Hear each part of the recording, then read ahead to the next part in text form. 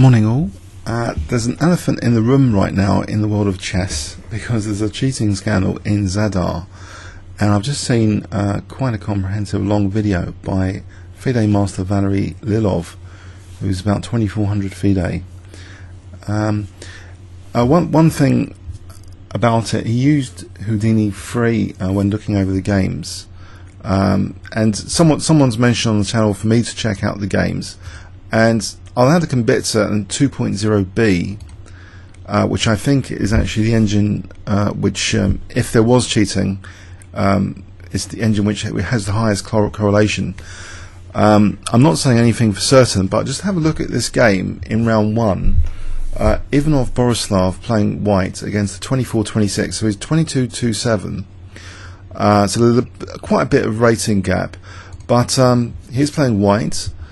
And okay, default, all this is opening theory, which we have to sort of disregard as far as engine matching.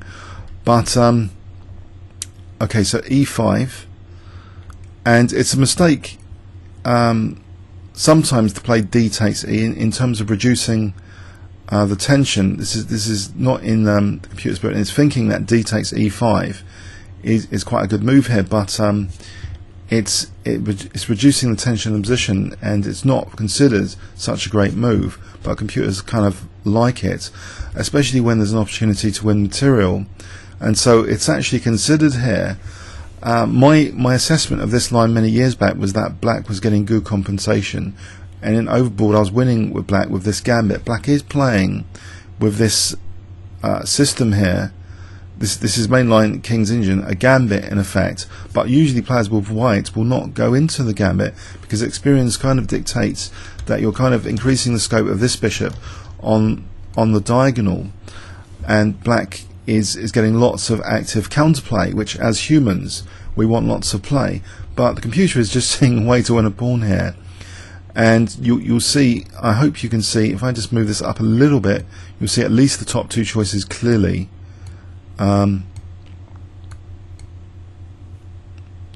Okay, I think you should be able to see it in the recording area, the top two choices. And d takes e5 is very attractive, but it could just be, you know, anyone can play that. Any human can also choose to play this line to infuriate a King's Engine player and to cheekily win the pawn and try and get black to sort of, I mean, it has been played a lot as well by humans. So again, there's no clear evidence. But if the computer was using it, was out of opening book, it would be also a very tempting line. D takes e5. So a lot of pressure is being put on black to avoid material loss. In fact, black is losing material. He plays c6, and it's a standard way of gambiting here. Knight takes e5. Rook e8, and this is all kind of, it looks theory as well, that this is playable for white for a small advantage, but it's not that popular a system. You might wonder what is going on here. Well, there's a back row tactic here, check, and actually bishop takes f6, and so that's how white is not losing a piece here. So knight a6. Okay, now here it gets, you know, very, very technical. If white has got an advantage, and this is very interesting because this is a forcing sequence for black to have this position, and a lot of King's Engine players would be happy with black's position here, but this is a nice technical move, and I don't want to sort of say with 100% certainty or anything. I want to let you sort of judge just the technical accuracy of Borislav's play. Ivanov Borislav's play. Rook d6 is a technically accurate move, putting pressure on f6, and also maybe inhibiting b5 later from black. Okay, so in this position we can just take on f6. Now the knight is not retreating back, so if rook takes, we can just take on f6, and white's still got an advantage and materially up. So black plays bishop e6, so he's really a pawn down, playing a gambit now. So white is technically got this advantage from the material, but black has active play, and you can think this bishop's going to be potentially dangerous. But at the moment, the soft spots of white are on this diagonal e5 and c3, and you notice now, okay, white's e4 is also under fire. It supports that. You'll see top move. I don't know if I should say top move, but top move again. Okay. White taking on d7 top move, but there's an issue now raised, the soft spot on c3, and that's compensated very well with king c2. Now actually, when I was going through Lilov's video, I just thought, hang on, this opening seems actually very good. If White can get this position of pawn up, why don't we play this way? I mean, I think there's going to be an influence of computers on our own style of chess, and maybe more people are going to play this line. And if that happens, the distinction between being able to tell between humans and computers is going to be even more difficult as far as the opening choices anyway concerned. But later, you know, where there's astronomical number of possibilities, you would find it maybe harder to imagine a top move correlation all the time. So here b3, okay, sort of prophylaxis. Well, not prophylaxis, pardon me. b3 is enabled by the fact that the king has moved here, supporting c3. Otherwise, that would have been a soft spot. He's defending c4 now. In this position, hold on a sec. Why wasn't bishop takes c4? It wasn't on because of rook takes d7. So, pardon me. So black is actually threatening bishop c4. So king c2, b3. So white is actually, believe it or not, a solid pawn up, and black can't even contest the d8 square. So what a nice opening to play for white so far. Black tries to generate more counterplay with g5, trying to get maybe the e5 square. Bishop g3, keeping control of e5. Now knight g6, increasing the dark square grip. It's a nice human play from black, but technically, you know, black is a pawn down, and the diagonal soft spots have been neutralized. Is that e5 square is a bit of a concern with what you normally think of as a juicy knight on e5, but rook hd1 continuing to dominate that d file, and now a weakening move from black, and it goes really pear-shaped, black's position after f5. He has weakened this diagonal, and technical move, so bishop h5, and you might think there might be absolutely nothing convincing for you, even though these are top move choices. You might think these are all natural moves from white. Okay, attacking the rook. The rook goes back to d2. A natural move, you might think. But now here, things get another use of the diagonal, bishop c5. And we did see when, I think, most recent game like this with bishops attacking rooks was Karpov-Kasparov, a World Championship match. But here, it's all stemming from f5.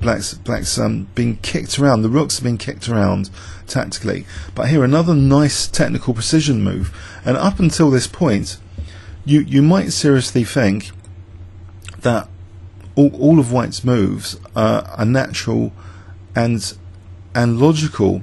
But maybe, hold on a sec, you might think, well, hold on, can Black not take here to win e4? Let's just check out why, for example, bishop c3 is not on the cards. So maybe the strongest is e takes f5, which makes rook f2 even cleverer, because if takes, is f takes e4 even on? Rook f6. Okay, there's a problem with f7 here. And it means rook f2 has got some real clout to it in this position to play rook f2. Black plays f takes e4, and knight takes e4, and you might think, yeah, all completely natural moves. But this is another thing. It's not enough to have one game to have this more than any suspicion of someone making use of an engine. You need more and more games give you a greater number of samples to base any conclusions on and reduce bias. For example, one game might have a lot of forcing sequences, and it's possible that even in your own games you've had a game with very high correlation on one particular game because it was a lot of forcing sequences and a quick mate or something, giving you near 100% correlation to an engine. But here it's not entirely all like the most obvious moves. I mean, it just seems to be that White is hitting on Houdini 2 here. The top move choices in this particular game, and is reaching now +5 against the 2-4-2-6 opponent. And now this is also quite clever, giving up the exchange to make use of this pin with rook f8. So he's giving up the exchange tactically, seeing he's going to sort of lose the rook on e1, but this tactic now is absolutely crushing, creating this pin. And yeah, it's kind of an instructive game which you know, Tao would be perhaps proud of. It's an absolute massacre of a 2-4-2-6, and we saw in this game, if we just review that again, that it was all the moves seem to be hitting the top move choice, but the kind of greedy choice of opening here is kind of typical materialism you get usually from traditional engines. This choice of opening with d takes e5, really kind of being cynical about black gamting. Just the computer's looking at the material and thinking, well, you know, why not? And the computers are great at neutralizing, of course, the counterplay, and we saw the soft spots all being perfectly neutralized by white, and the e5 pyrotechnic, well, this is theory, I think, this position anyway, but statistically, actually, if I check on reference, there's a lot of games in this variation, 691. This is all theory. This 322, more than 430 now on knight b-a6. This is all theory so far. But rook d6, how many people have played rook d6? 178. Korchnoi even played this move before. So even this move is free. Okay, f4, top move. Okay, ef3. Okay, this is all theory so far. So rule all of this out. Now we get less games, and apparently here is where bishop f2 has been played 9 times before, and I can't see on my database here that the move bishop g3, okay, yes, that, sorry, bishop g3 hasn't been played before. Is there actually a problem? G4 is the problem with bishop g3, apparently, because e4, yeah. So you play bishop f2 here to attack that knight, not to give time for black for g4. Okay, so white's still okay here. Let's go back. Pardon me. So bishop h4. Actually, black played knight fd7. So black is the one that varied. Pardon me. Didn't play g5 here. Knight fd7. There's 9 games with knight f6 h7, 9 games with g5. So this is a little bit unusual, according to my database, to play knight f6 to d7, even though the engine actually likes that move as well.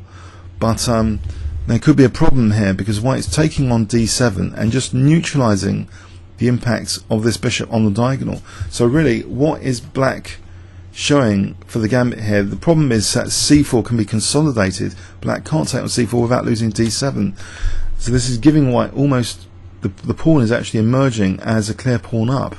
Black's gambit has gone, is starting to go rather slightly wrong, but black is aiming to at least try and get pressure on e5, use that e5 square with g5. But you see, all of white's moves are hitting the top choice here of an engine. Bishop e3. Okay, bishop e3 and not bishop g3. Slight change here.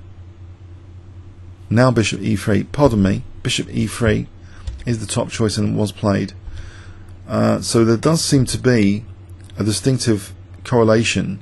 And the problem here I have in making any evidential conclusion after rook hd1 is that the top choice, by the way, rook hd1.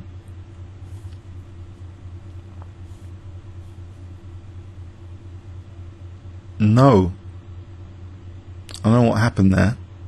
So rook hd1, we put another move in here, or reduce a move. Let's just go back. Bishop e3, knight e5, rook hd1 is mentioned here at depth 17.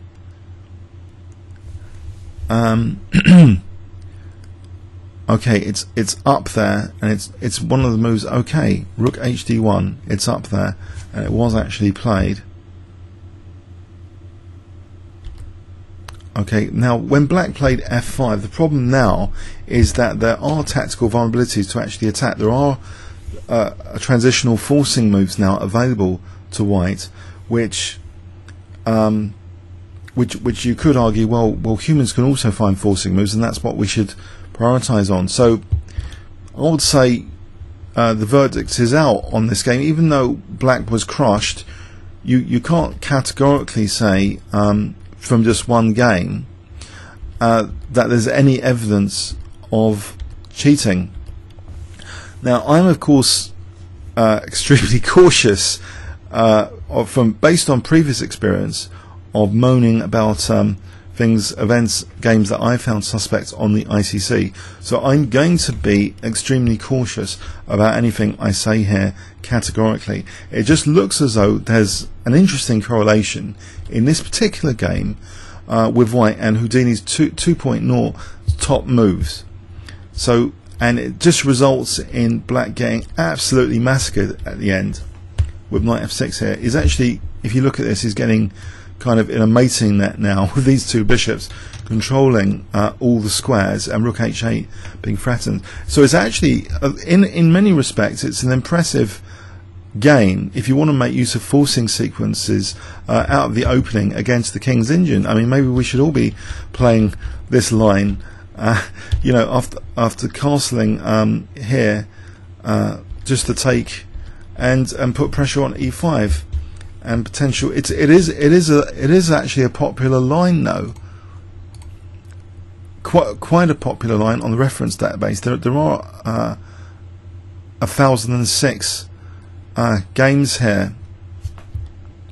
So you know, we can play this as humans. So again, it's only one game. So let's go on to the next game. Okay, now in round 2 he actually lost after 118 moves, which was interesting. If we go to the critical moment, there was this endgame at about move 114 where if we flip the board, so bishop d6 was played, and there's a threat from White for Knight F4, that is the threat, to win D5. So Black should really try and defend that D5. With this, unfortunately, it's completely winning for White because of Zugzwang. That after taking here, Black's in Zugzwang. So King E6, King G5. The King is actually being driven away here. If we play here, King F5, it's Zugzwang. So there was actually a blunder. Yeah, it's going to be Zugzwang here. All the pawns are dropping off. So that was a huge blunder here at this point of the game.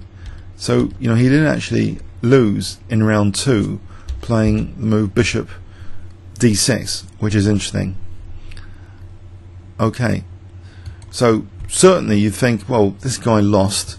You know, why is there evidence that he cheated at all in this tournament? Why is there this cheating scandal, you might ask? So his opponent 2-5-8-3, he had a solid opening. If we just quickly go through the game, and it was a kind of closed position as FM Valery Lilov was indicating, where it's difficult with, especially the exchange of rooks, for Black to try and win from this kind of position, and especially if the queens come off, we just have this endgame which is just difficult to win, really. Not much tactics, and computers do excel tactically. If there's not much going on and a lot of repetition, and it just carried on and on and on like this. Okay, it got a bit closed here, but with d5 as a long-term liability to look after, which was made worse. It must have been at some point it was made worse, that d5 pawn.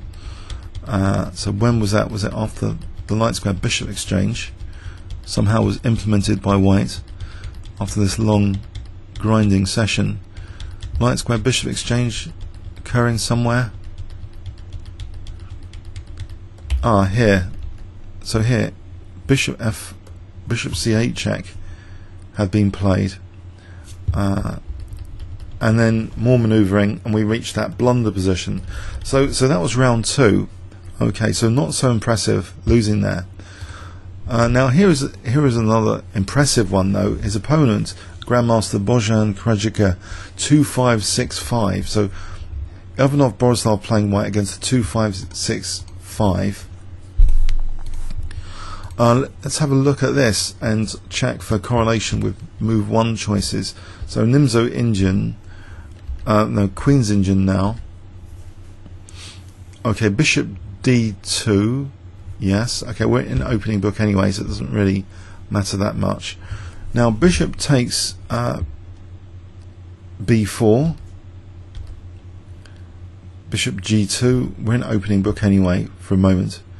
Knight F3. Okay, white castles. Okay, now we see the move A3, and okay, it looks counterintuitive to get rid of double pawns, but sometimes that is the case. You want to translate the opponent's blatantly obvious superficial weaknesses into more exploitable weaknesses. In this case, dynamic pressure on the A file.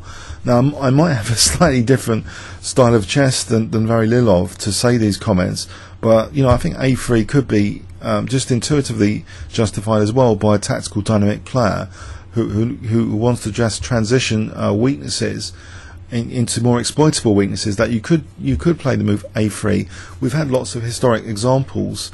The most famous being Lasker beating Capablanca, where Lasker undoubled Capablanca's pawns, and one after that was in the Roy Lopez exchange variation. But sometimes undoubling the opponent's pawns is the way to go forward, so we can't categorically say this is a computer move.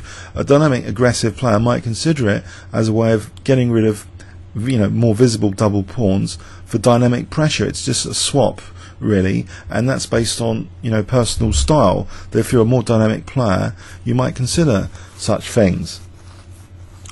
Okay, so A3 was played. If we do a reference check, I wonder what theory kind of indicates here. Theory indicates here, well, 12 times it's been played before.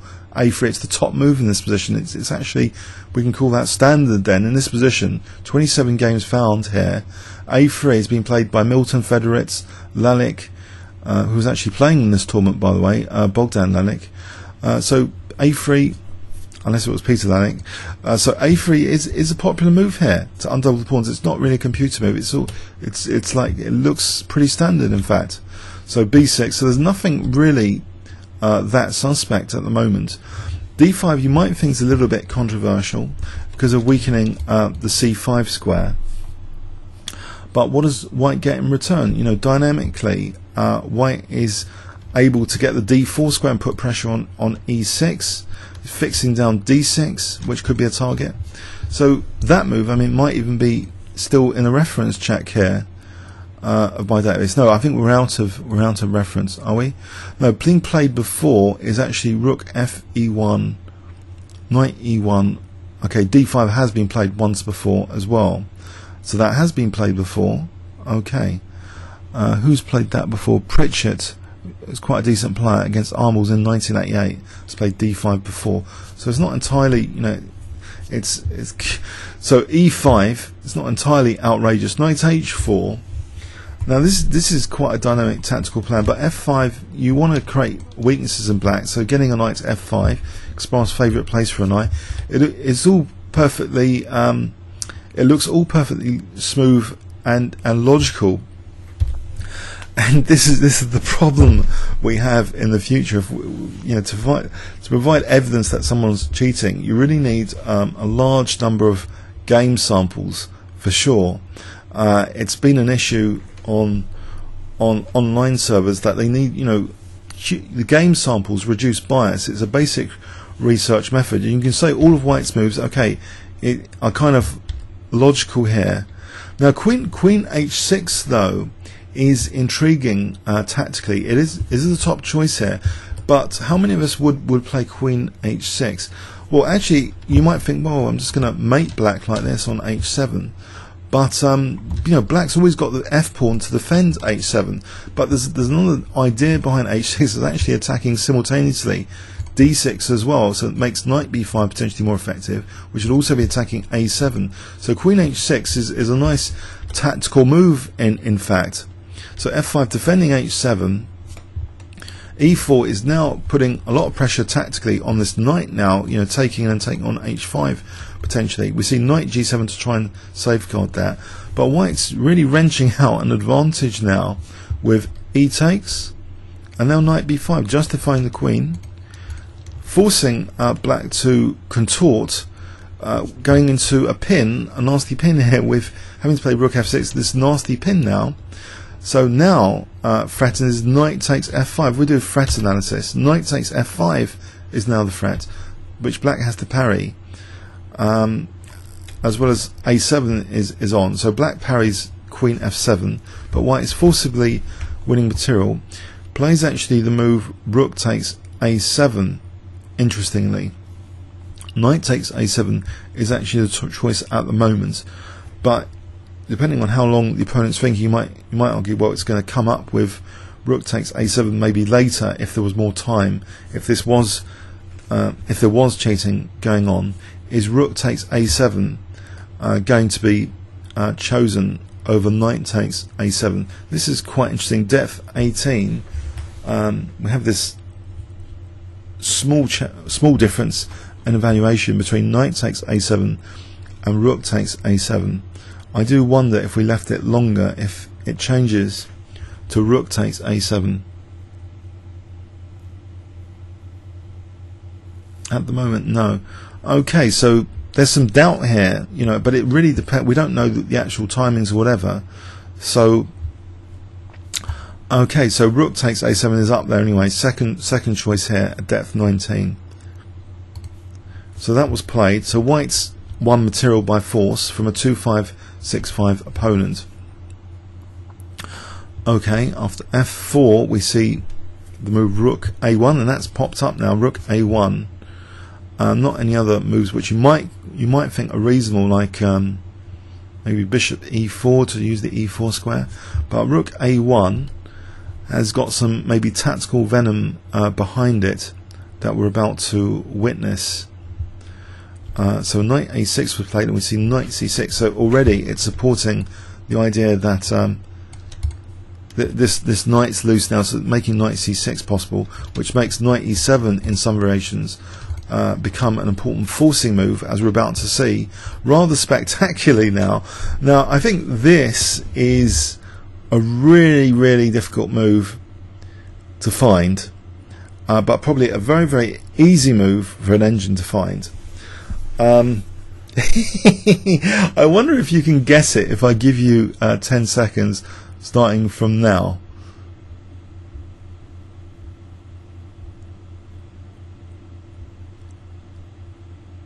Well, sorry, you can see it here, so you don't need to guess. Pardon me. I think the guessing game's spoilt by this analysis. Knight f5. So it's actually defended in theory by 1, 2, you know, all the pieces are piled up on f5. So what is going on here? If rook takes f5 was played, what is going on? It's not knight e7 check. Well, that's not the strongest, but queen d8 is even stronger. Then taking on c8 with the queen here, temporary queen sack. And in this position, it's pretty bad for black. So this is a real crunching move, knight f5. It's quite a crunch. It's really kind of justified all of white's previous play. The queen h6, creating the weaknesses. The a file is all justified. It all fits together perfectly, like a jigsaw. All of white's play in this position, if you think about it, because that enabled knight c6, which enabled the knight e7 tactics. Both knights are working together on both sides of the board. So bishop takes f5, and we see rook takes a6, queen h4, rook takes b6. You can see for yourself that it's often the first move choice. Nice deflection away from protecting the rook to play rook b7. So king safety is a little bit more damaged because the queen and knight are now next to the king. The queen's been taken away from defence here. e3, so white takes. Black's trying for some counterplay with this pawn, but it might be bad for the king safety here. The queen f8, the mate threat now has emerged. Queen g8. Black's been prompted to sack the queen. So check, check, and bishop e4, force mate in 3. You might think that's all coincidental. You might think it's all coincidental, white's moves here. So this is Houdini 2.0, just to recap. On my Poxy machine here, it does seem to have quite a high correlation with move 1 choices. But I just want to qualify what FM Lilov said. A3 is Fury. It's been played before. It might be counterintuitive to a lot of especially positional players to want to leave structural weaknesses like double pawns, but it has been played before by strong players. So A3. Federitz has played it in 25-30 USGM. Federitz in 1992. Lalic has played it in 2006 against the 2665. It's been played before, that move. Okay, but it was after we see here another glorious sorry, I'm following a reference game there. Another glorious instructive game though that white can play like this, and with d5, although weakening c5, we get a very dynamic view now being emerging here that it's actually black's dark square weaknesses later that are picked on g7, d6 and a7. There's a kind of sadistic aesthetic to this, that all of these are kind of weaknesses being exploited technically from white's moves. So knight b5 tapping into a7 and d6 at the same time. Yeah, so if nothing else, when investigating these computer cheating cases, we do get, as a side effect, as we know from this channel, we do get these very interesting games to look at anyway, which kind of you could consider the moves either smooth and logical, kind of rule breaking. And it's interesting the style. If positional players might be more outraged by a3, more dynamic players might think, well, so what? Swapping double pawns for more exploitable weaknesses. But here, yeah, white is doing really well now, and not worried about black even creating this pass pawn here, because the attack's so quick with rook b7. It's not very pleasant at all. If queen takes b7 wasn't played, for those interested, rook b8 here. The knight's actually supporting rook b8. So here, knight e8, check, check. It's all crumbling really. Just take the knight here, and there's no problem. So this is really kind of a diabolical position where the knight and queen are coordinating. If you try and defend here, is it too little, too late? Check, check. Take on d6. It's a huge position. So anyway, black decided to get mated instead by playing e3. There's it's just king safety's being shot to pieces, being threatened with mate. Goes straight into a forced mate. No defense here. Okay, so honestly, you might not be convinced at all by anything that you've seen so far, and I completely respect that. You need a lot of game samples to prove anything against potential engine user. So Davorin actually drew in round 4 with Ivanov with the white pieces. So how on earth then, if someone's using a computer, did someone manage to draw? Well, the opening was actually with the exchange of queens, which probably helped. F5, I think, it looks theoretical to weaken the d5 square. I can't imagine. I think very Lilov indicating as if this wouldn't be played by a human, but no, I think it just weakens d5, and it's been played 34 times before. Kasparov has played the move f5. It looks like a very theoretical move, Kasparov, Krasenkov, Ganguly has played this before. Kasparov played this move. When did Kasparov play this move? So on my reference check, Kasparov has played this move in 1988 against Yusupov, when Yusupov was 26-15, Kasparov was 27-60. So, just to make this clear, Ivanov was playing black. Let's flip the board. Ivanov was playing black and played the move F5. Okay, so we see the move H6 here. Now, is that a reference move? It's been played 3 times before, H6. More common is bishop E6. Okay. Now we see bishop E6. Black taking. Castling. Rook AD8. It looks like a perfectly natural move. It's the backward pawn in the semi-open file. Got to protect B7 now. Perfectly natural move. And the only thing you might think, well, E6. If E6, I think we just put the. Do we put the rook? No, we just play rook D6 attacking that one. We don't try and defend B7. Okay, so rook B6. E6 is now played, stopping white from playing E6. And it looks as though black's moves here. Rook E7. Rook E7 is not mentioned. Interesting. On this depth, anyway. Depth 9. Oh, now it is. No, it is. No, it's not. Rook E7 was the move played, and it's not mentioned here. And these moves look all equal 0 anyway. Rook E7 apparently is not as good as these. Well, on this depth. Okay, so that's interesting. So we haven't even got a major correlation here. Now we've got rook C7, rook CD7. So these are not correlating on this depth. Okay. Now in this position, you might think, why doesn't black take on d4? He doesn't want to like maybe lose. It's equal anyway. Lose b7 at the end of that. Well, actually, black did take on d4, going into this very more simplified position. It was also e6.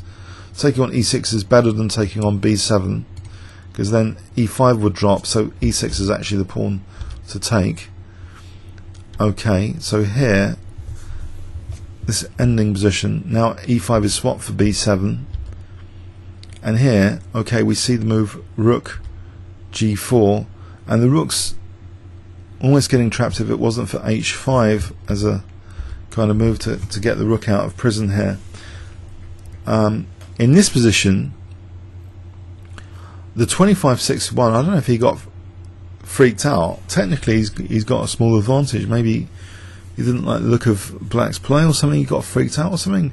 But to draw with a 22-27, you might think, well, why didn't he play on here if it looks as though at the moment he's one pawn up. But let's see, maybe he just thought this was a drawn ending. Knight c4. Maybe he just thought this wasn't enough, even though there's an extra pawn over here. So he, perhaps you could argue it's generous that, you know, someone like 300 points below, he doesn't mind just accepting a draw here. Okay, so again, you might not think this is at all spectacular so far, and you know, let's say I'm with you, and in fact the only move which raises any eyebrows so far in any of the games we've seen was the move knight f5. Let's just leave it like that for the moment, that the move knight f5 in one of the previous games was an eyebrow raising move. Now let's have a look at this game. So Robert Zelkic 25-60 is playing black against Ivanov in round 5. Okay, now I think this is another fun one. So d4, we see the Trompovsky being reeled out. So diverse openings. Okay, f3. Okay, this is all kind of been played before, I think. So b3, I think that's the most popular move in this position, is it? b3, okay. e4, it's all been played before. Bishop c4. Here, okay, so we see the move knight e2. That's the move which has been played before. In my database, Pushman against Zabo in 1997. Pushman actually won It's a 2280 against 2320. Not Lajos Szabo, but some other Szabo. So knight h5, bishop e3. Okay, no eyebrow raising just yet. Knight d2. Knight d7, now b4, using that pin. Seems logical. Rook e1. Black took and played knight e5. Rook c1. Another move g3, not minding creating some weaknesses here. f4's played, now knight takes f4. Okay, black now sacrifices the exchange to get some compensation, or so he thought. Knight takes c4. Unfortunately, this isn't the right move. Black should apparently take here, still leaving white with an advantage, but that's what black apparently should have done. Gone for this position, which doesn't look entirely appetizing to have these pawns like this, but instead black played the move knight takes c4, and we get this kind of killer check. So king f7, now queen e2. What is actually the threat here? Rook takes c4 is the major threat, it seems. So, and can black play b5? He does play b5, but white takes anyway. And what we have here is the rook versus a two bishop scenario, where this bishop's kind of pinned, and there's a problem now with, I think, rook takes and queen e6 tactically for c8 being vulnerable. So black plays check, but this doesn't help because we've got an almighty pin here against the poor rook on a8. So king h1, bishop d7, losing that rook for not much. White's just mopping up. So did white actually play anything entirely spectacular in this game? Here, in this position, black resigned. What is the actual threat? Queen g6 followed by rook e1 is mating here. Okay, so black is having to sacrifice the queen to stave off with queen e2. Let's run that through again. What was there that was entirely spectacular? If you think there was a spectacular move, or you don't, I think there was a spectacular move. But black was 25-60, so usually statistically a 22-27 will not beat a 25-60, perhaps like this, you could argue. And it's the sample size which we need to use if we're going to have suspicion. It's being able to do it repetitively against players 300 points or more higher, to be able to do it repetitively game after game, to get mating nets, etc. So at this point in the game, black didn't seem to be doing that badly. Okay, he hasn't got these pieces developed, and we see this move bishop h4, which again isn't apparently it's an interesting move. Anyway, to create some weaknesses. If white had played rook f1 and queen e7, okay, but white plays forcing move g3, and we see now, I think this is a bit suspect for Robert Zeltic, the human GM, to play f4 here. So what was he actually thinking? What was the actual thinking actually? Let's try and comprehend here. What is the actual thinking with black playing f4, and why was it punished so easily?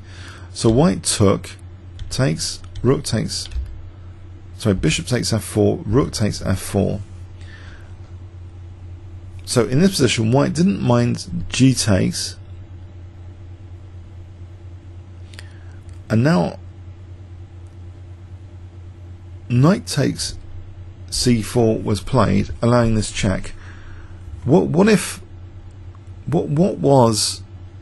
would black not think that white would play the check? Let's have a look. If king f7, queen e2. It just sets up a huge pin. Maybe, you know, you could argue that didn't black just blunder? Why did he go in for this f4 business when he could have played in this position? Bishop f6, and position is okay for white, but he has created some weaknesses. So why did black go completely mad playing like this? So knight takes f4, then sacking the exchange. Maybe he just thought there was dynamic compensation, but it seems that after this move, queen e2, this is a bit of a killer move, really. This might be it, because black might be thinking that this wasn't a big deal, but actually what the big deal is about this check is this pin on the rook on a8. This is the big deal, that this position requires deeper investigation. The sting at the end of the tail here is that there's a tactical vulnerability, this pin on the rook, and the problem with e6 as well, that makes this kind of very tricky. Okay, so the check was played, and at the moment we've got e7 covered here, we've got e6 covered here as well, but this pin, it's this pin here which is the real pain. What does black do here? Black looks busted here. So yeah, this whole conception with f4 was tactically refuted in this game. If we go back to f4, it was tactically refuted. Black should have played apparently just bishop f6. So okay, again you might think, blimey, Borislav's having a great tournament here. Why is everyone giving him a hard time about this tournament? Okay, but yeah, I mean, he's great. Then he's crushing these like 2,500 to 2,600 GMs. Let's have a look at another.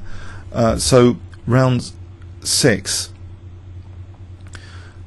Okay, now as black against GM Zdenko 2638 GM, which a lot of us, if we're like about 2200, would be slightly worried about playing 2638 GM. So what happened in this game? So let's have a look.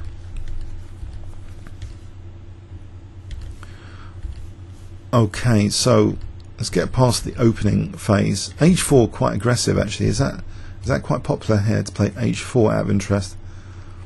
H4 is one of the 24 games. Usually white just castles. So H4, H6. Okay, Queen C1. Okay, so black is discouraged from castling clearly, so he doesn't want to lose H6. Gain space in the centre. It looks like a logical move, and it's the one played. Queen C7 again. Okay, it looks logical. Black castles. Takes on B4. So white's playing the standard sort of plan in the English Open to gain space on the queen side. Okay, but the clever thing about black's play here is, if we look at earlier, this queen c7 is actually tactically quite deep.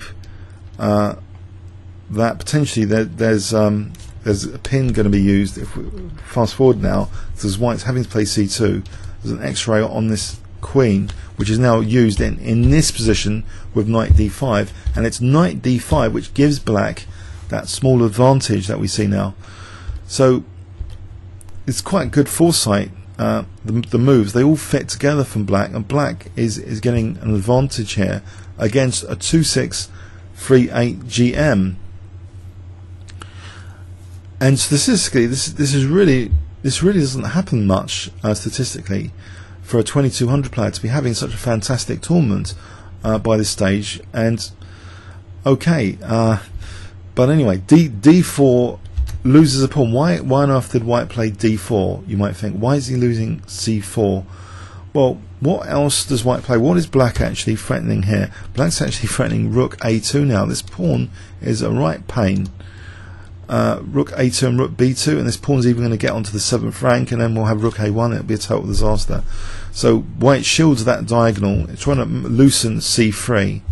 So queen takes c4, and he's tactically relying on this pin, knight d2. To attack the queen, but here queen c7. So black is it seems well protecting the bishop as well, So that was actually a double attack, by the way. So the queen goes back to defend the bishop, and now white's idea is to get that c3 pawn, which he does, but black's still better. And this is quite interesting. White's weakened the squares around his king. Now, just from an instructive game point of view, you might think this doesn't look like such a big deal, because hang on a sec, you know, this bishop's biting on granite. The interesting thing is how the king position in less than 10 moves here is dismantled. So have a look at this. Queen d5. Now I think, is the threat b5 or rook a3? Maybe this passed pawn is quite dangerous to consider, as well as rook a3. Okay, so white's tied down a little bit. Bishop f8 now, and the bishop is preparing to sack itself on g3 now. But first b5 in this position to protect the pawn with the queen, and the knight is having to defend sometimes a2 as well, but it goes to d3 now. But there is this lurking 7th rank pressure, as well as this sack in the air with bishop d6 now. So the queen is sitting quite mightily on that beautiful central square, coordinating quite well with the other pieces. And after knight c5, we see, you know, what Tal or Alekhine would be proud of playing here, this next move, which is bishop takes g3. But white's king safety, white is a 26-3-8 GM. He's just been totally and utterly dismantled. He's actually missed the threat or something, or is the threat only after knight c5? The threat's not here. It's when he's played knight c5 that there's a kind of weakness of the last move here, which has been created. Why does it work so well here? Well, let's see what happened. Bishop takes g3, fg, and we see rook takes e3. Well, the knight was actually defending e3. Now, e3 dropping means g3 is under fire. You might think, well, you can defend g3. You can't. You can't defend g3 in this position. It's difficult. There's two ways. Well, king h2 was chosen, which just lost to queen f3, threatening rook e2 check. And it was here that the GM resigned. But in this position, can you defend with, say, queen f2? Ingeniously, you might not be able to. Now, this I think we can safely say, if this is the case, this position being visualized, then we have at least two moves, okay, which are raising eyebrows so far in all the games we've seen. The first move a few games ago, knight f5, but now this bishop g3, because it requires queen takes d4 to be seen in this position. Or is rook f3 that convincing? No, but queen takes d4 is not only attacking the knight, but now threatening rook takes g3. So loads and loads of pawns here, or winning the queen. It looks as though, or winning lots of material, because if this knight stumbles back, then we got check, and if king f1 we got queen d3, and white is falling to bits. So that bishop takes g3 was an absolutely staggering move, and maybe we can say, I would say that's an eyebrow raising tactic in this position. It really is tearing white's king safety apart. As far as the absolutely outstanding tactical moves that we might have seen so far. So this is against the 2-6-3-8 that he was just completely crushed like this. This is all pretty neat as well, and you might think, oh, it's neat rerouting as well, all this prelude to that. So anyway, let's go on to round 7. Now in round 7, Borislav was playing another 2-6-3-8 and drew with black. So that's put on Houdini 2.0. So Benoni, which is sometimes thought of a little bit suspect because of that d6 weakness in particular. But okay, knight e5. So simplification. And Black's plan at the moment is sometimes to use the 3-2 pawn majority, and he seems to be playing this plan quite well now. A6, okay. H6, interesting move. It's not mentioned here at this depth. Now it is depth 16. It starts to be mentioned. Rook B8. Okay, so B5. You might think that that's a bit curious, because you might be tempted for B6 to try. You might intuitively want pressure on B3, because White is not compelled to play en passant. So you might consider B6. Is there actually a problem with B6? White could take like this. Well, White would still have the option in the game. Okay, and in fact, White didn't take the option. Maybe that is the best move, because now I don't know. White didn't want to play A takes B6. Played Knight B1, so creating that pin. And apparently, technically, on this depth, it's about equal. Okay, just for those interested, how would you follow up after A takes B6?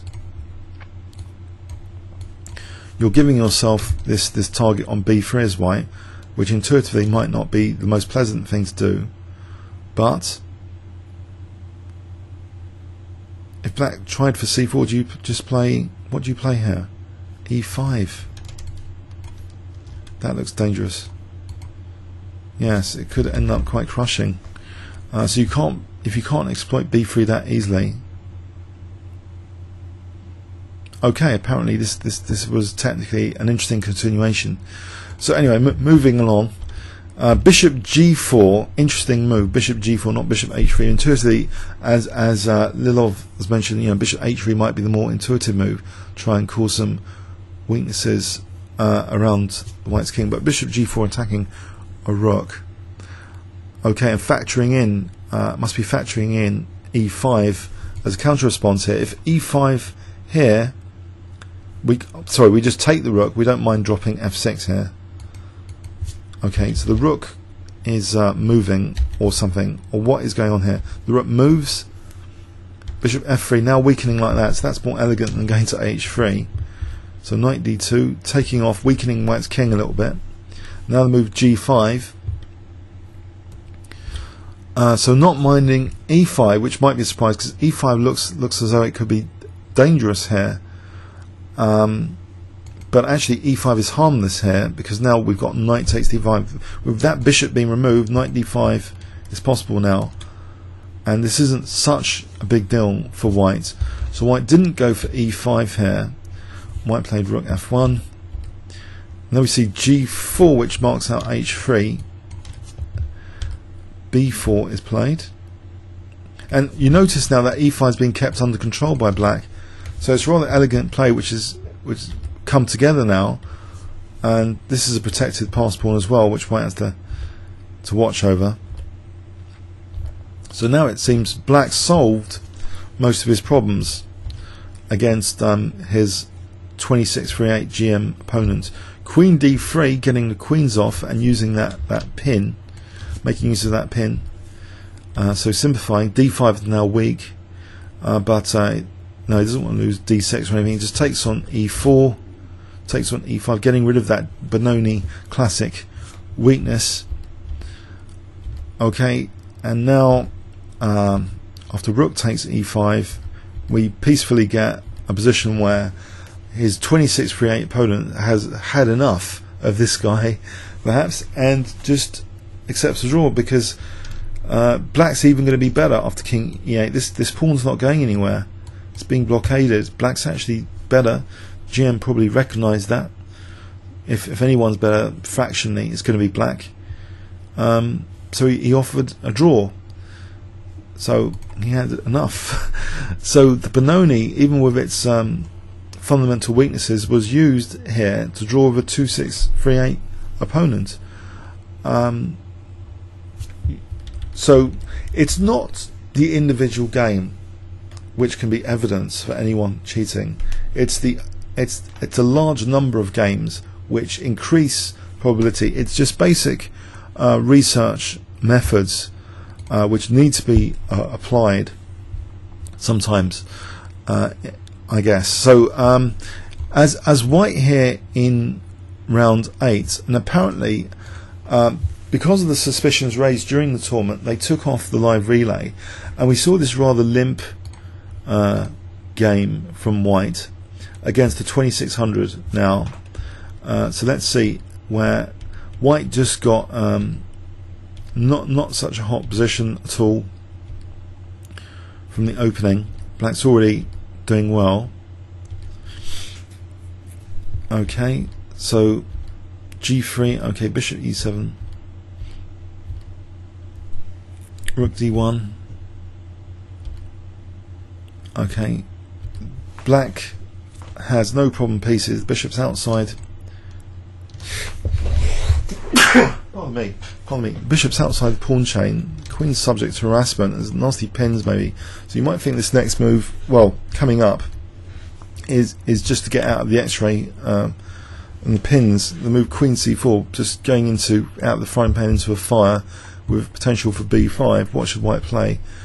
White shouldn't be bothered maybe about knight c5 here, just play e4 apparently. If knight c5, you can actually, a good move is queen f1 here, because we've got this potential attack on the queen. But no, he didn't play that, so you might think, well, given the tactical skills of earlier rounds, why didn't he play e4? He played queen c4 instead, and this gives white a problem, because black's stretching out on the queen side now, gaining space, squeezing on the queen side. Okay, more pressure on d4. d4 looks as though that's a problem, it's got to be reinforced. So okay, bishop f4. So for the moment, black's able to get a squeeze now going and still harass the queen, and this diagonal's still dangerous, this bishop's still dangerous. Best move, knight h4. You might think from previous rounds he'd be keen to eliminate that bishop, but he didn't. Create a3, allowing black to stretch, now create a really more tangible advantage, stretching out on the queen side, squashing white. And now bishop c2 gaining more space basically with pieces as well. So c5 stretching out, and black's pieces are all coming to life. b4 might not actually be the most accurate actually. Knight d5.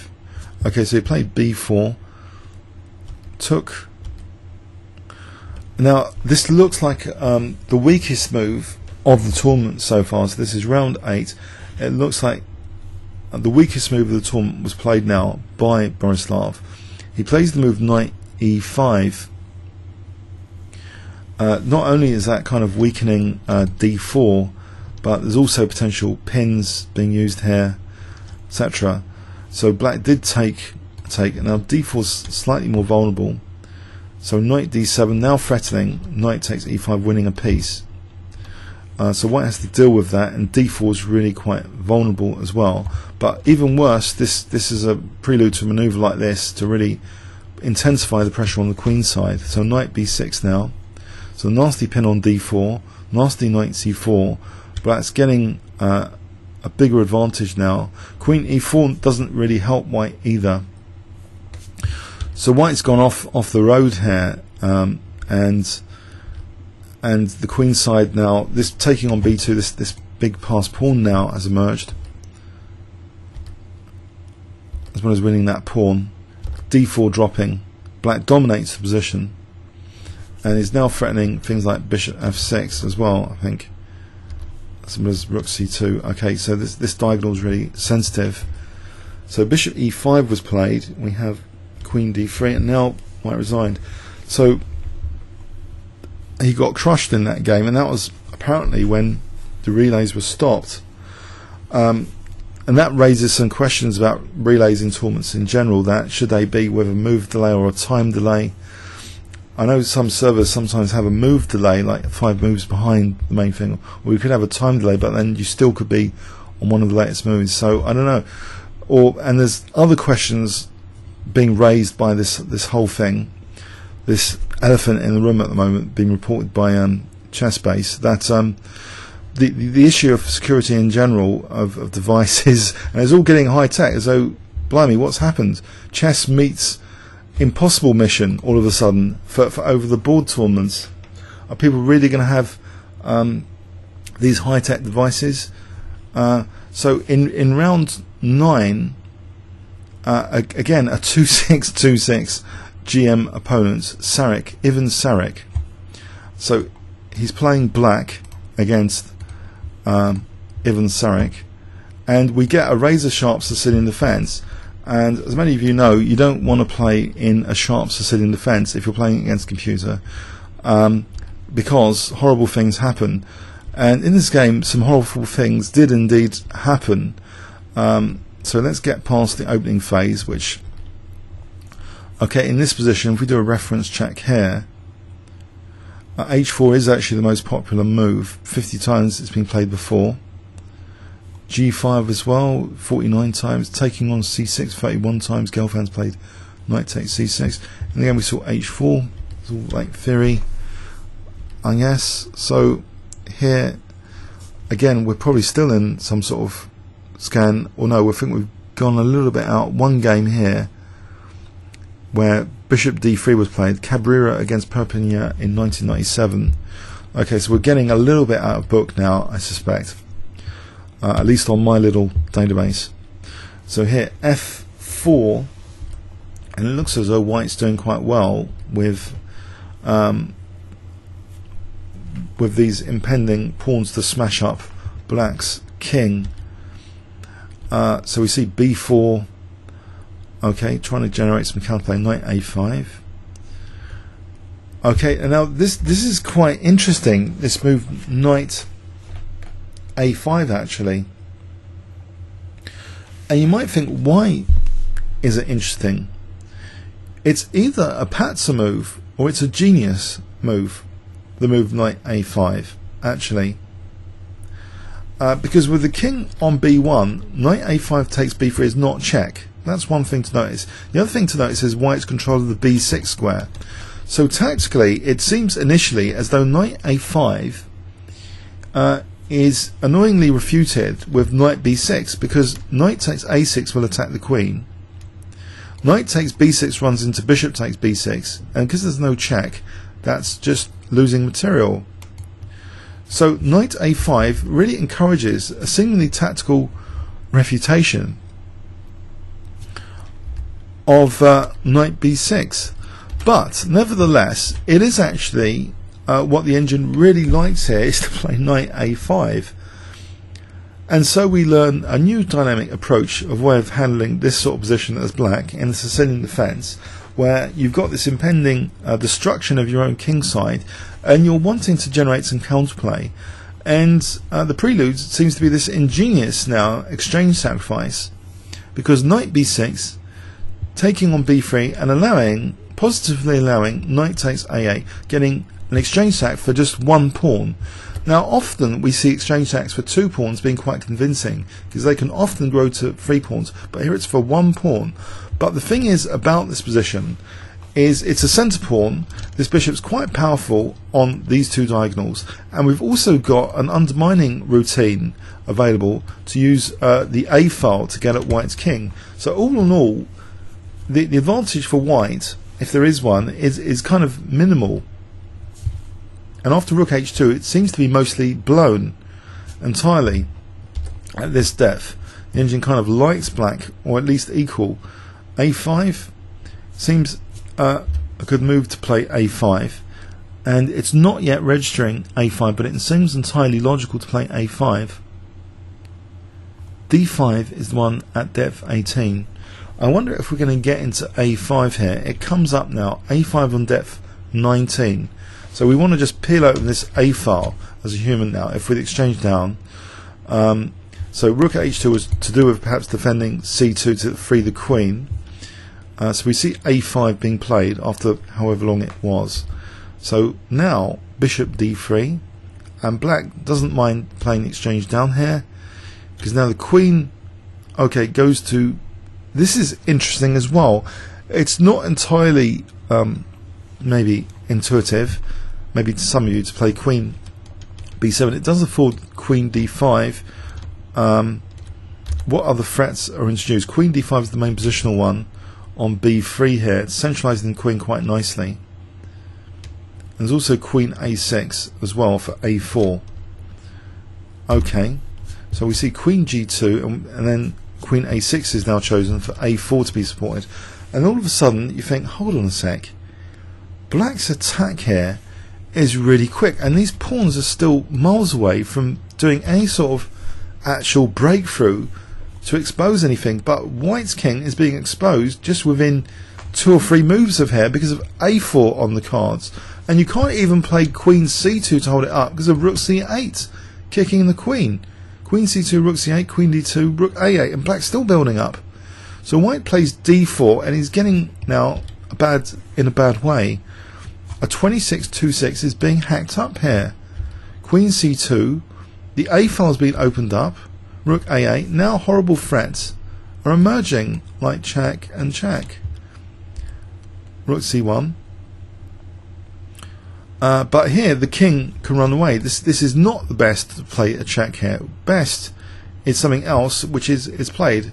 Just calmly keeping that control here and going instead maybe to try it for this kind of knight maneuver to use the c4 square.